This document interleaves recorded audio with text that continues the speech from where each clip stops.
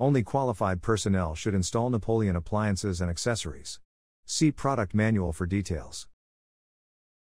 This video outlines the installation highlights of a Napoleon Altitude A series fireplace. This video will demonstrate how to use the product manual to properly plan the installation of the Altitude A series fireplace. Assemble the appliance standoffs. Install the optional universal heat management system with the appliance.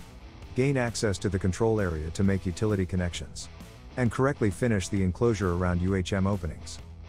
The installation manual contains diagrams, formulas, and other vital information which must be used when installing the Altitude A series fireplace.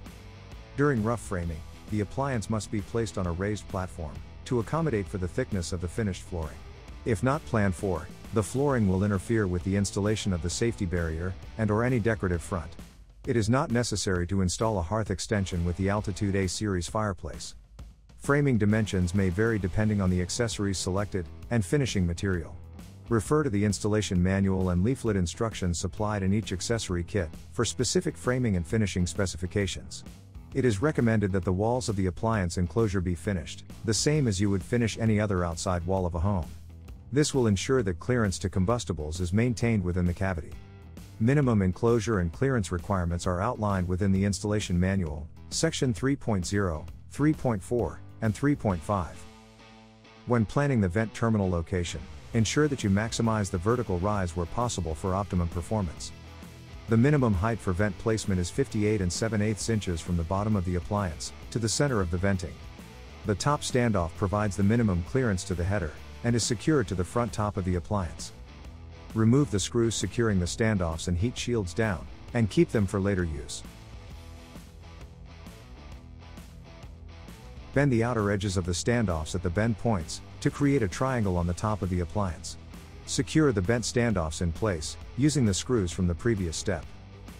Place the lower heat shield into the slots of the standoffs, with the flange facing upward and towards the rear of the appliance. Once inside the slot, bend the inner tab upward to lock it in place. Repeat these steps for the upper heat shield.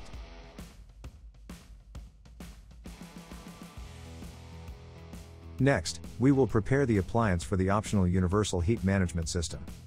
The universal heat management system is an optional passive heat kit that allows you to better manage the heat produced at and around the appliance.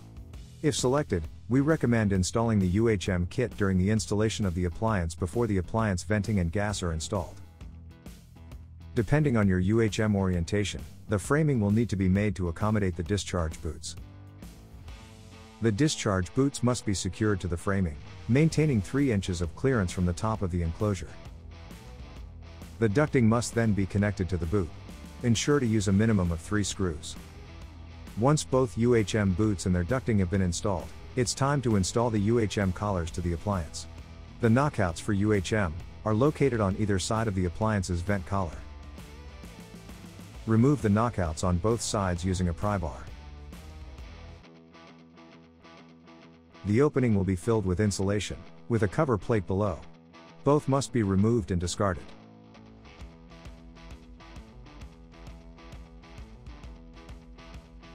Next, place the UHM collar over the opening, and secure them to the appliance using the 4 screws provided.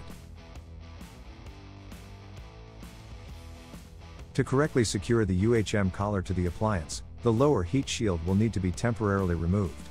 Bend the inner tab downward, and slide it through the slot in the standoff, then lift the heat shield out of the way to secure the UHM collar to the appliance.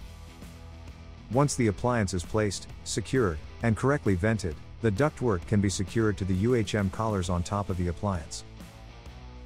To begin electrical and gas connections, the safety barrier must be removed from the appliance.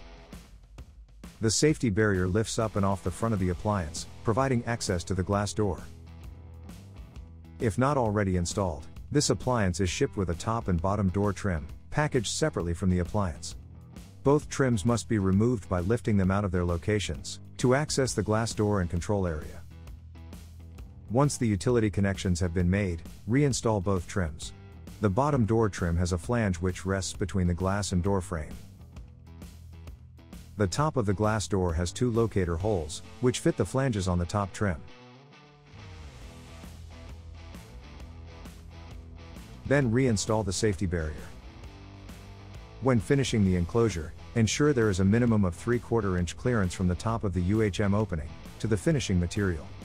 This gap will be covered by the grill once it is installed. See the video description for part numbers related to this installation. Click here to view the Wolf Steel Technical YouTube page. Like and subscribe to our channel to get notifications for new product and troubleshooting videos.